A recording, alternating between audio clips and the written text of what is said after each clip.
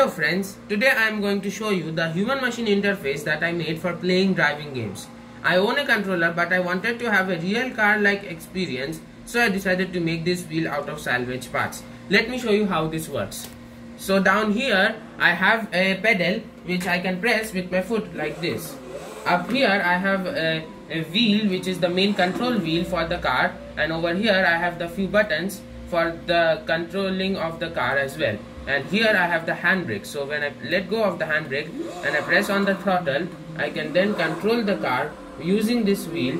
And so as you can see, when I turn this wheel towards the left or the right, the car moves towards the right as well. And then when I turn it towards the left, here the car also moves towards the left. I can then slowly accelerate the car using the throttle or the pedal which is at my foot.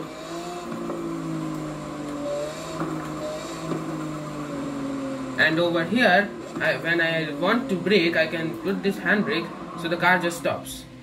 And then over here I have the reverse button, so I can click this button so the car starts moving in reverse, and then I can again control this car using the wheel. As you can see here, I am reversing and I am using the wheel to control the car. And then again I can move forward by pressing the throttle down here.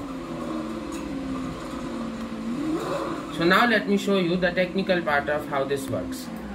Okay friends, so I have changed the camera angle and now it is pointing towards the top. So as you can see here, the wheel itself is just a simple potentiometer attached to this circular lid that I took off of a sweet container, and then I used a couple of screws to attach it to this little circular adapter which is connected to the potentiometer. This potentiometer has 3 wires attached to it which connects it to the microcontroller here. From the microcontroller, as you can see, there are several wires coming off which is going into this breadboard. Here, as I showed before, there are the buttons which act as a control panel. From this control panel, the breadboard, there are few extra wires like this one for the accelerator and this one for the handbrake, which are going into this separate little modules. And so as you can see here, this is just a regular push button down here, which just is activated by pressing this Lego lever which is connected to this hinge back here, and it is zip tied to this section. Same with the accelerator. It is just a little button here which is then attached to this pedal, which then when this pedal is pressed, it starts accelerating because it presses the button. Now, as in how the microcontroller receives the signal, well, all it does is it has a little ground pin which is connected to one side of all of these buttons here, and it then, when the button is pressed, the input pins of the microcontroller here, they get the ground signal which is then converted to data which is readable by Windows. Same goes for the potentiometer here. So here there is 2 wires, each are for ground and voltage. So when this potentiometer receives a voltage and we rotate it, then it applies a resistance which depends upon the degree of the potentiometer and where it is rotated.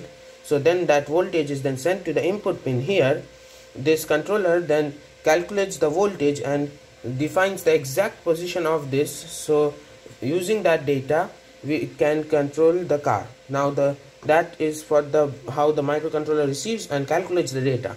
As to how Windows recognizes this as a controller, as a wheel and not a microcontroller, for that we actually reflash the controller's BIOS. So if you see here, this chip, this is the main processor and the storage. So this has some flash memory in it.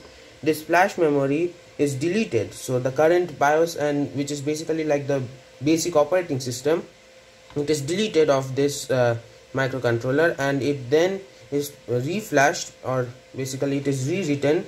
So a new BIOS is put into this, which makes it show up like a microcontroller to Windows. And once not a microcontroller, sorry, it shows up as a wheel to Windows. So once this is shown up as a wheel, we can then the games, or any game, recognizes this as a regular wheel which you would buy of any website or some place where you can buy. So it just works like the same way.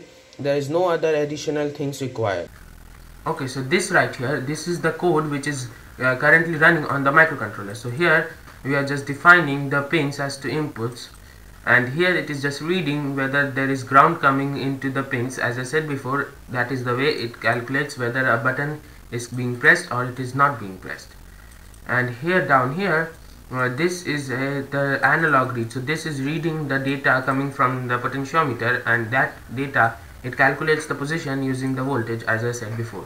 And here this command is just for returning the data to readable data for Windows. Now the reflashing, which I said is required to make it show up as a joystick to Windows and not as a microcontroller, is here. So when this is run, this code, then we can erase the flash memory present on the microcontroller currently, so that erases all its current data and the current BIOS on it, which is the factory BIOS, and then it will load a new BIOS, not a factory BIOS, which is then created by me, and it then defines it as a joystick to Windows. So once it's defined as a joystick, all the games recognize it like normal, as I said before.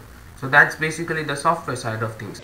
So yeah guys, I hope you guys liked it, and if you want to see an in-depth tutorial on how to make this exact setup, you can check my tutorial, which will be linked down in the description.